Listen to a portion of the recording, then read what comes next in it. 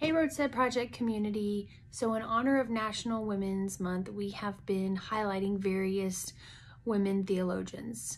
Well, this piece, I want to honor a whole women's theological approach. So I want to talk to y'all about womanist theology / the movement. So you're like, what is that? Who was involved?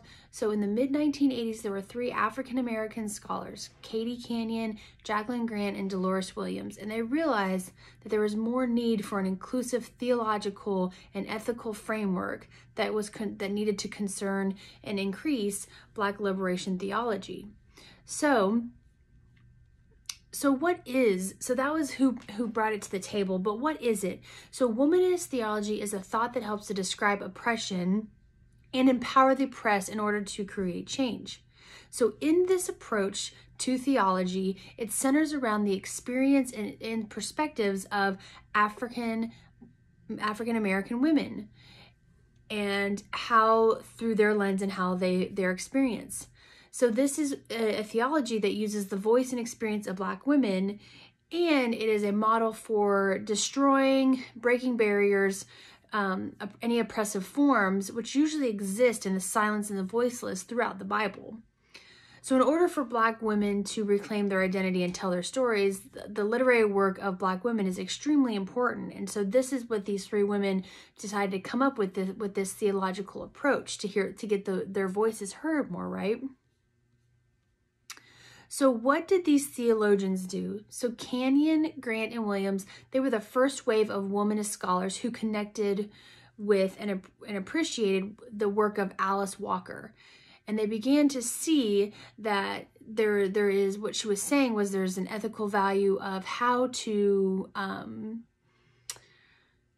begin seeing the Bible through the lens of gender equality, crippling capitalism, certain oppression, racial discrimination. And so these women really took that and began to develop the womanist theology. So why is this theology approach so important, and why is Roadstead Project even wanting to honor it?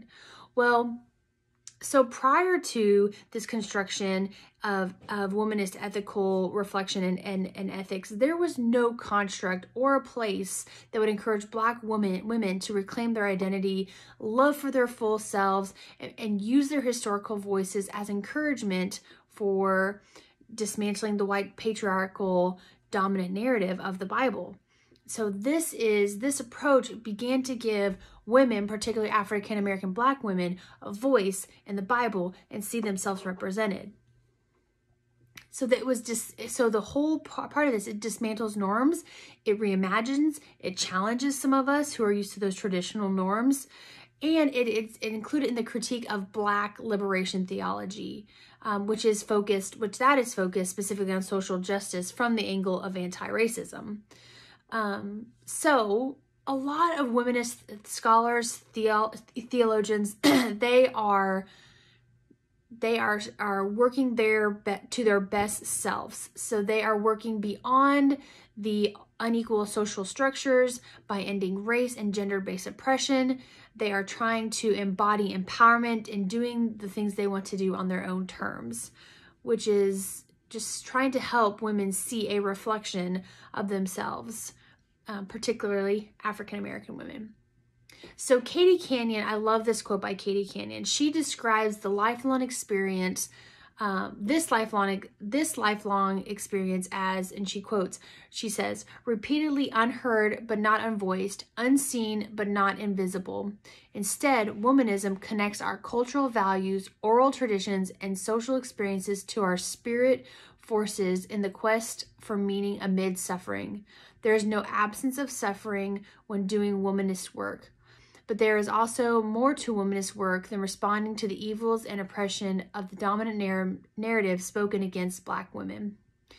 So to sum it all up, the womanist theology is super important, and I wanted to honor it tonight, and all the women who in the early mid-1980s to present who are engaged in that theology.